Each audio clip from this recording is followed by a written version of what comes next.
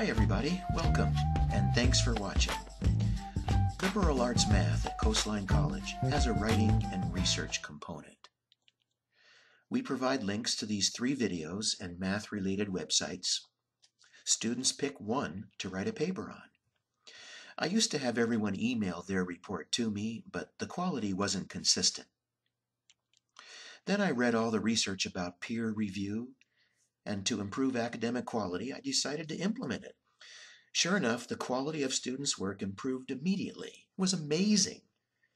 I guess if students know their work is going to be read and commented on by their peers, in educational psychology that's known as an authentic audience, then they strive much harder to demonstrate their talent, creativity, and academic ability. The software we've chosen for the project is an app from Zoho. It's a great example of cloud computing. They have collaboration, business, and productivity apps, all with a free version.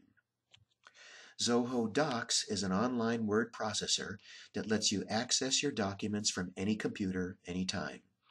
The most recent version is always there waiting for you. You can work online or offline too. You can share documents and also collaborate in real time. And there's even a mobile app so you can do your work on the go. In Math 100, we don't really need it, but there's also a pop-up LaTeX equation editor.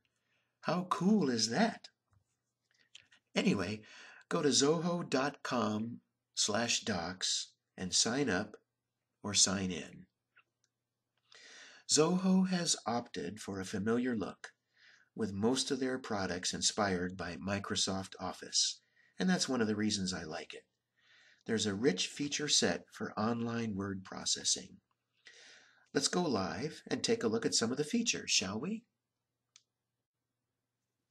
Okay, I've got a little text here waiting for me. And by the way, I strongly recommend that you create your report in Zoho Docs from scratch. Do not create it in another program and then try and copy and paste it. As many of you probably know from experience, in the computer world, when you do that, files and formatting are often lost. All right, so let's say I want to increase the font size of my title. Maybe bold it, center it. And let's see, I want the first line to be another color. Let's say a nice red. And then maybe the next line's another color. Say a blue color.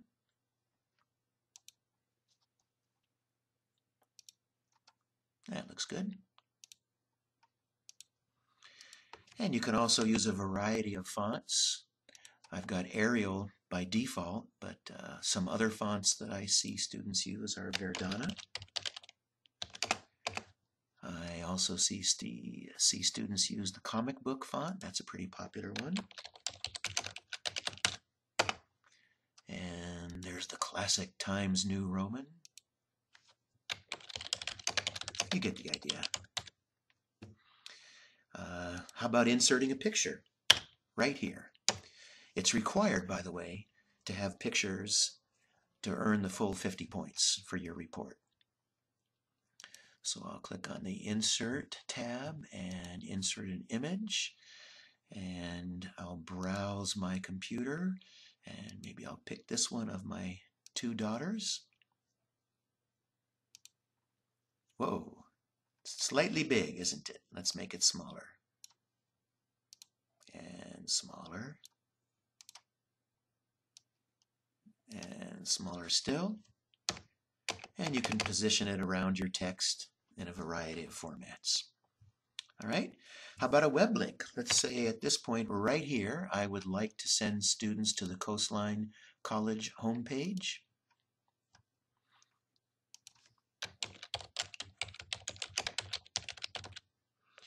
And now we have to type the URL and have it open up in a new window. That's great. And so now when students click on that hyperlink, they'll be taken to the Coastline College homepage. And I guess the only other thing that might be useful for you is a horizontal line. There, that's about it. I can't think of anything else you might need. Now that we've finished our report, we need to click on File and Save As. And I'll give it a cool name. How about cool name? There it is. And you can see the untitled document has been changed to its new title, and now it's saved. Now we want to make it available for others in the class to read and comment on. So click on Share, Publish, to External World, and Publish. This will allow everyone in the class to access and read your report. If you don't do this, you can read your report, but no one else can. So there's your URL. I don't know why they make it so long. It could be because every time you or someone else edits the file, a new address is created. Anyway, let's copy the link. Click on Select URL, and you can see the link is highlighted. So hit Control-C to copy it into the clipboard, and then you can hit Control-V to paste it into your message on the discussion board. Make sure you have the Allow Others to Comment box checked. And now it's ready to be pasted into the discussion board. When students click on it, your report will open up. It'll look like this.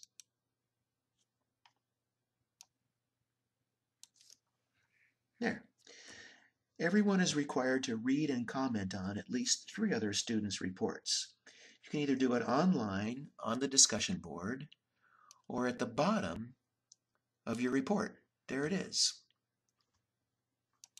Let's type in a comment now, shall we? Your name or email address is required. And here's the message.